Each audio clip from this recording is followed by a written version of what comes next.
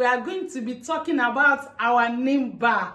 I am actually going to be taking you through how you are going to be producing a natural and eco-friendly soap that is used for all skin type. It is going to be performing anti and curative purposes, like I said initially when I made the neem leaf and the neem oil video. So if you are just coming fresh to this channel, subscribe right now. Press the red button, as you are going to have a lot of benefits right here. For those of us that have been coming along all the way, welcome, and let me take you through the step-by-step process of producing this neem bar from scratch to finish. Come along with me.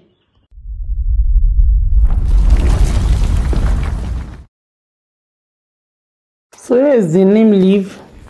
I decided to put a little so we can see. So I'm weighing this neem leaf majorly for consistency purposes. I put 50 grams. So if you want to do exactly what I've done, you can repeat this. Otherwise, you can add more of the neem. So I'm measuring my water content now inside the bowl. You know, I need to ferment the caustic soda. So I'm pouring in this water inside the bowl so that I can ferment the caustic soda. Don't forget that I said that we cannot pour water into caustic soda. We can only pour caustic soda into water. So I'm measuring in my caustic soda now. The caustic soda I measured to use is 250 grams, as you can see in the scale. On the scale rather. So you can see me putting the caustic soda there just for us to have a clear understanding. And I'm pouring my caustic soda inside water so we can understand. I'm going to be posting the recipe. Some people said I didn't post the recipe for that other bar soap, but I felt that I was explicit enough. But I'm going to be posting the recipe for this. So you are supposed to pick up your spatula and stir this caustic soda thoroughly, because the caustic soda usually is usually very hot. So if you look where, you will see smoke coming out. So the caustic soda is usually very hot. That is why you are supposed to use your glove. You are supposed to use your nose mask. If possible, you cover up, you use the goggle. So I'm turning this so that I can get a clear solution. When you stir your caustic soda very well, after a while you are going to get a very clear solution. Now we are going to be pouring in the neem leaf into this caustic soda so that it's going to extract the oil and the neem from the neem leaf. That way we'll be able to use it to make the soap. You can see me using the spatula to put in the neem leaf, made the neem leaf inside the caustic soda solution very well. So normally we are supposed to leave this for minimum of 24 hours. Thereafter you can use it. Minimum, you can do it 3 hours, 3 days or more. So I'm showing you my reagent. Here is my PKO. Here is the fermented neem caustic soda and neem solution. You can see how deep green it is. Here is my soda ash solution. Fermented soda ash. Now here is my sodium sulfate. My fragrance, I'm using the HR fragrance. Here is my silicate and then my color. I actually made 2 batches of this soap, and here is my calcium. I made 2 batches of this soap. I'm posting just 1 batch now. Hopefully I'll be posting the 2nd batch. So here is my PKO. I'm pouring in the PKO into the bowl. If you have been following me, you'll be used to me using sieve by now. So I'm using the sieve to remove any sediments in the PK oil. You know, when we are making this soap as a bathing soap, as an herbal soap, so we should try our best to make sure that any impurity is removed. So I'm also sieving this neem caustic solution. I refer to it as that. I'm trying to sieve it so that the neem will come into the sieve, then I will have just the solution. So I'm actually going to be using only the solution.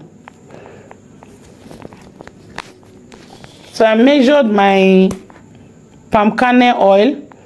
Then I'll be pouring in my caustic soda solution before adding my fermented soda ash. So this palm kernel oil,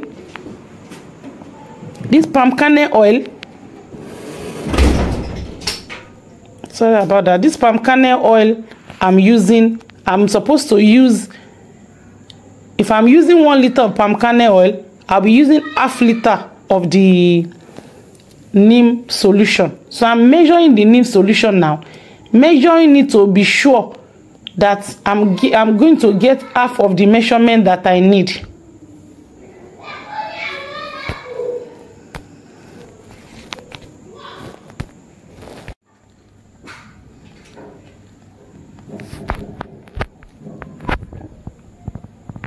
So my preparation for the soap now, we are making the preparation. So I'm pouring in my neem solution inside the caustic soda. We are supposed to do this at once. We are not supposed to delay. But by the time I want to start adding my soda ash, I can now take my time, take a little time at that.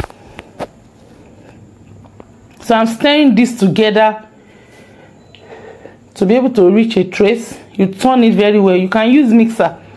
My only issue with cold process production, if you use the mixer, the soap will trace too fast and you will not be able to add other reagents you have in plan to add.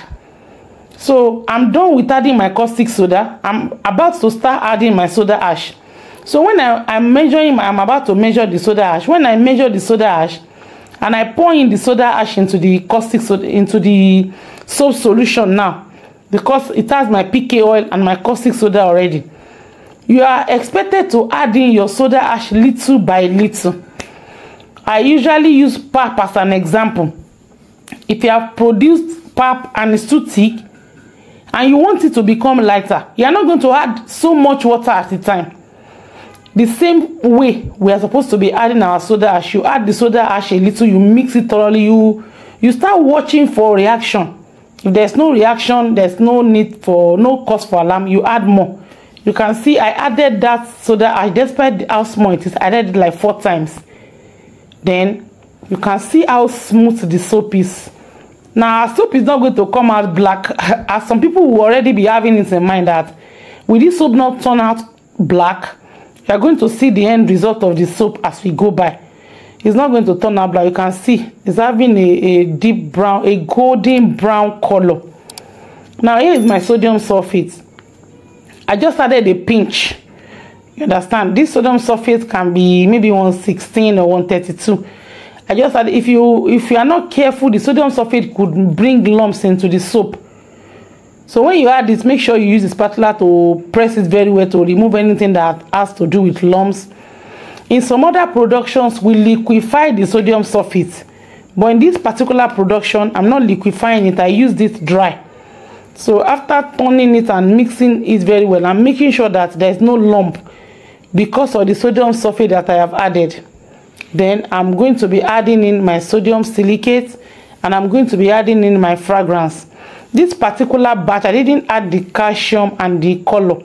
There's a second batch that I did that I now added those. So now I'll be adding in my sodium silicate. Sodium silicate helps the soap to be very smooth. We are just supposed to add a little. You can see me, I'm adding little, just like 5 or 8 ml.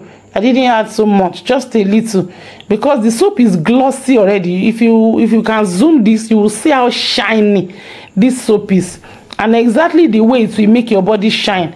If you are battling with rashes, if you are battling with skin impediments, if you have neem soap, we solve a lot of things when it comes to your skin issues. It's going to help you a lot. So I'm adding in my fragrance now. I added just bits, so the fragrance is just like 10 ml. Because we are making a little batch, where we may not be having so much accuracy when it comes to the likes of fragrance. So I'm adding in just a little that will be enough to make it smell nice. So in cold process production, the palm kernel oil and the fragrance, they are the 2 things that makes the soap go expensive. So if you want a cheaper version, you may not need to add fragrance so much, and if you buy the PKO at the right season, then you will not have issue, because the price of your PK will be very okay. Now I'm pouring in the soap into the mold. I'm pouring in the soap into the mold. The neem oil helps people with dry skin. If it can be used to prevent all these chicken pox, measles, skin rashes, it can be used to prevent. It can be used as an after. You know, they will tell us go and buy 7 keys, go and use alcohol and bitter leaf. You can still use this soap after. You understand? It will remove every leftover on the skin, anything that has to do with negativity or skin impediment. For those people that have used cream and their skin have gone bad, they can also use this soap. It doesn't pepper on the body, it doesn't have any peppery sensation, but it will rhyme the part that is bad and that part that is not bad. And it's not a lightening soap, because we didn't add any lightening agent. That reminds me, if you come to the paid class, there are so many things to learn. You will learn how to transform this into a lightening soap. You will learn reagent that you're supposed to add to make that individual get lighter, because most of the time when rashes or chicken pox or anything happens, those parts already have black spots, and we advise that you use lightening effect so that it will remove those spots and cure. Now that is the end of the video. Now 3 days after, either 3 days or 5 days after, you can see the second soap I said I did. That is that second soap on the other side, but we're not talking about that now. This other one that I did, I added color, but this one we're about to cut now, I didn't add any color. So now I'm putting it into my cutter. If you're interested in the soap cutter, it's available, you can contact me. If you're interested in the soap mold, available, you can contact me as well. So this soap cutter is a one-way soap cutter. There are several other soap cutters. There are some that you measure everything you want to cut, but this one usually cuts exactly this one way and is already measured there, so you can see the sample of the soap.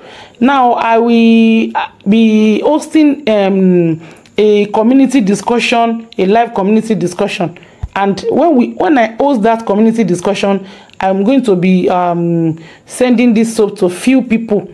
I hope that you'll be part of them. Thank you, and see you in my next video.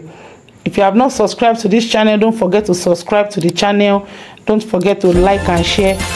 Bye.